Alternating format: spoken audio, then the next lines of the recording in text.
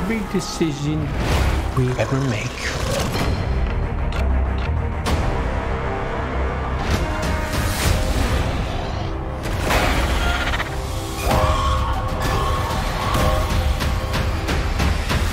Chaos soon come.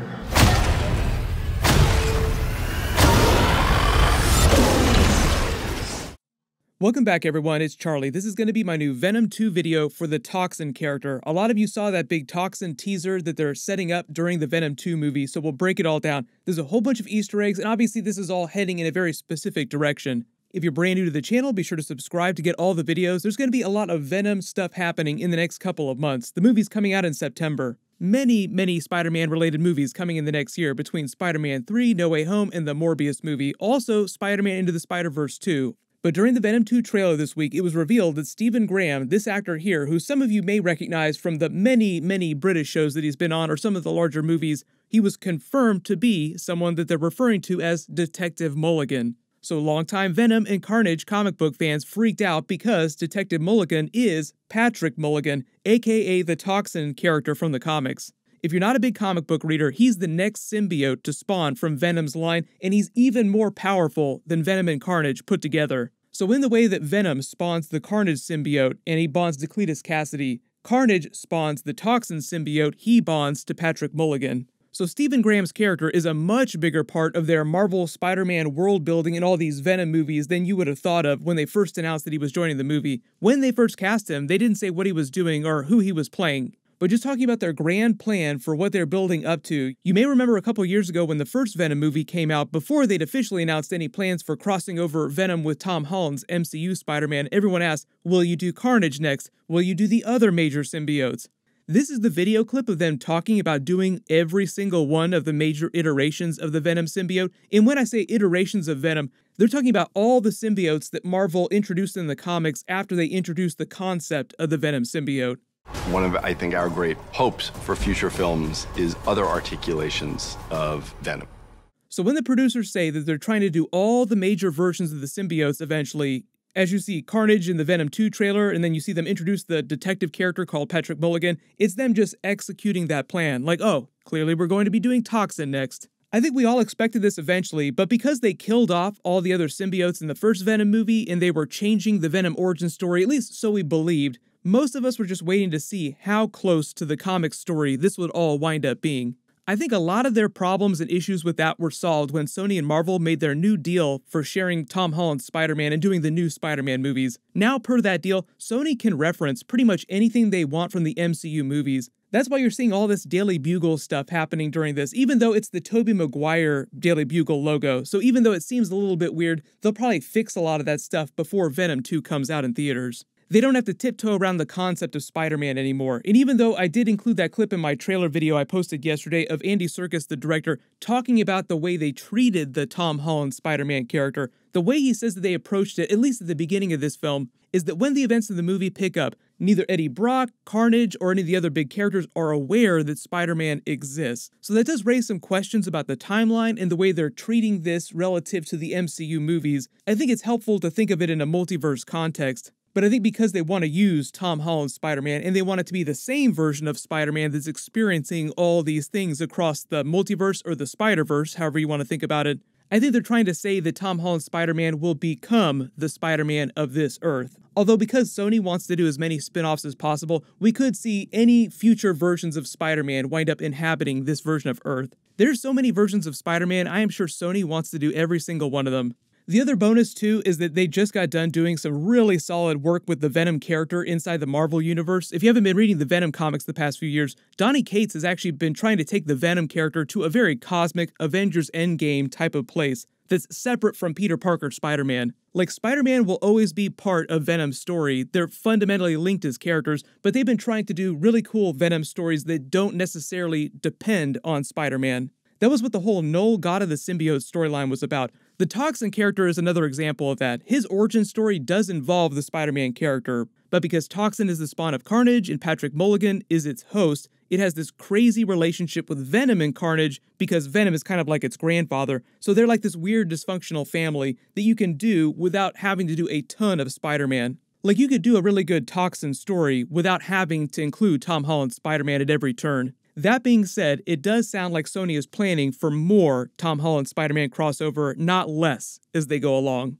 Like, the crossovers will only escalate as they do more movies. Just based on the Toxin Easter eggs and the trailer footage here, what it seems like Sony might wind up doing is building up to a version of the Spider-Man Maximum Carnage storyline and just change it so that it's not just Spider-Man and Venom teaming up to stop Carnage, it's both Tom Holland's Spider-Man and Tom Hardy's Venom, both the Toms, teaming up to fight both Carnage and Toxin. Like, Toxin becomes one of the new villains of Venom 3, theoretically. Although there are some big twists with Toxin's character that differentiate it from the Carnage symbiote. Like, they're fundamentally different symbiotes, even though he's the spawn of Carnage. So I'll explain that in a second. Mulligan's scenes in the trailer make it seem like he was one of the detectives who was initially responsible for arresting Cletus Cassidy when he was first locked up during the events of the first Venom movie.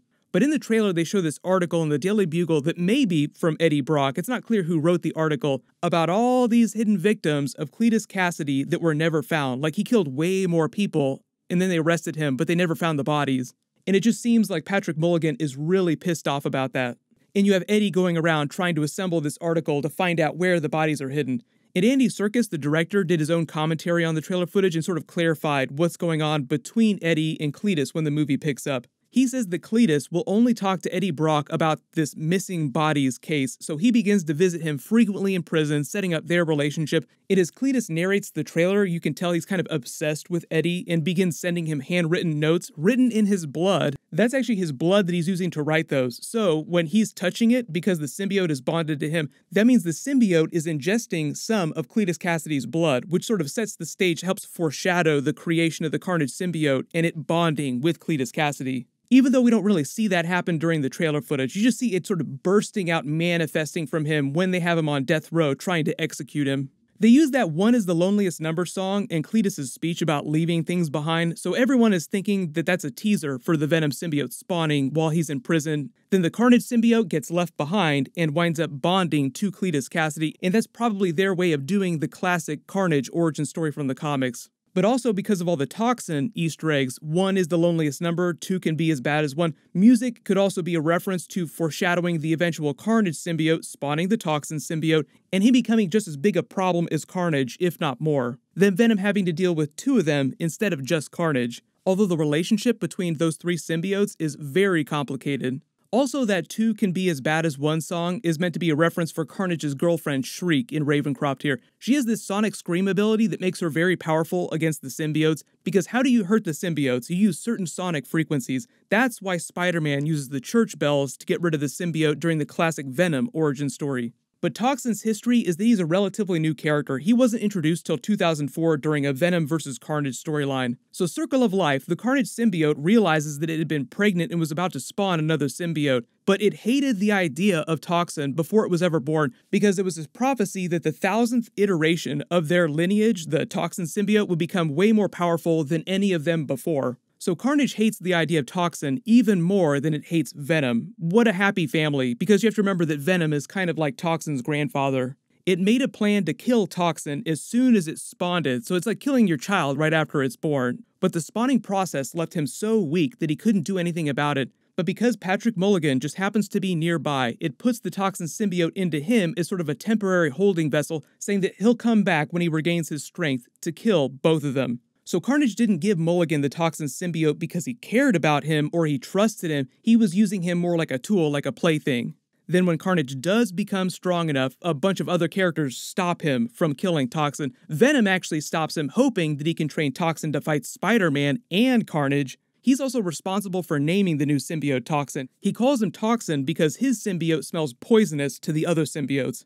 But he has all their abilities just turned up to 11, so he can do all the same things that Carnage can do, that Venom can do, but just more. Later it's revealed that Mulligan has a strong enough personality and sense of morality to show Carnage mercy when they fight. So Venom and Carnage then realize that it's possible Toxin could eventually turn good and team up with Spider-Man against them, which obviously they don't want, so then Venom and Carnage try to team up to kill Toxin. Like I said, those 3 symbiotes' relationship is very complicated. Eventually, Peter Parker Spider-Man does help Toxin during the fight, realizing what's going on, and then gives Mulligan the same version of the Uncle Ben speech. With great power comes great responsibility. And Mulligan walks away, spending his early days as Toxin trying to teach the symbiote how to be good. It's a little bit what you saw at the end of the first Venom movie, with Eddie trying to teach the Venom symbiote how to be good. The difference is that the Toxin symbiote is essentially a child, like it's a newborn child. Remember Vision in Avengers Age of Ultron when he was joking about being born yesterday? He's kind of like a child, but also a god at the same time.